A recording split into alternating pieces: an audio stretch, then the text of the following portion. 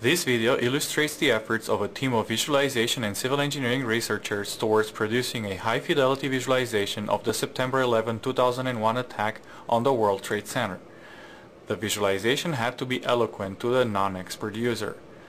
The simulation was placed into context by modeling and importing the buildings of the WTC Plaza, shown here in color, into a Google Earth model of Lower Manhattan. A finite element analysis simulation of the impact between the Boeing 767 and the top 20 floors of the North Tower was computed using a state-of-the-art simulation code.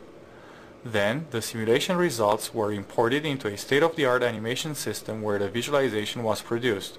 The simulation tracked the impact over 3/4 of a second real time. This sequence is 13 times slower than real time. All the animated geometry seen here was created automatically from the simulation output data.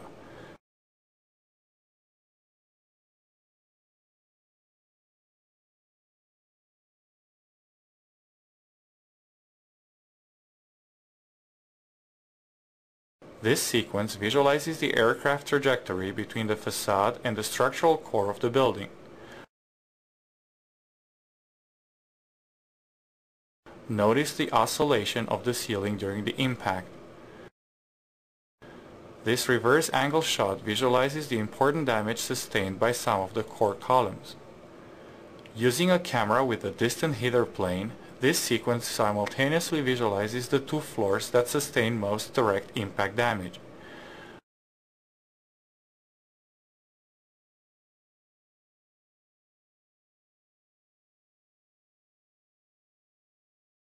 Notice the right engine titanium shaft, which traverses the building virtually intact.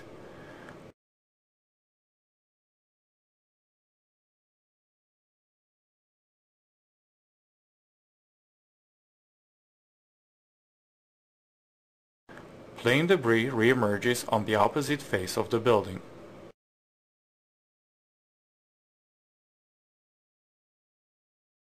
The jet fuel in the central and two wing tanks was simulated using smoothed particle hydrodynamics, or SPH.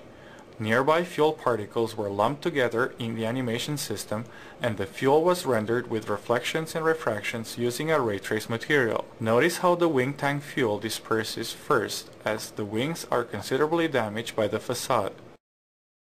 The core columns are essential to the structural integrity of the building.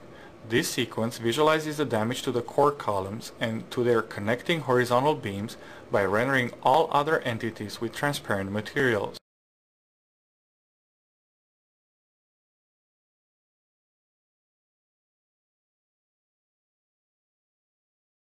Here are the core columns exclusively. These sequences also turn out to provide a good visualization of the overall deformation of the aircraft as it enters the building.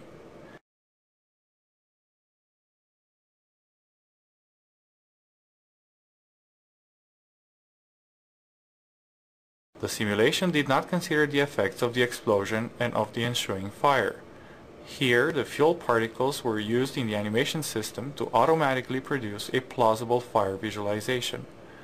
As can be seen in this side-by-side visualization, the simulation fuel particles control the fire computed by the animation system.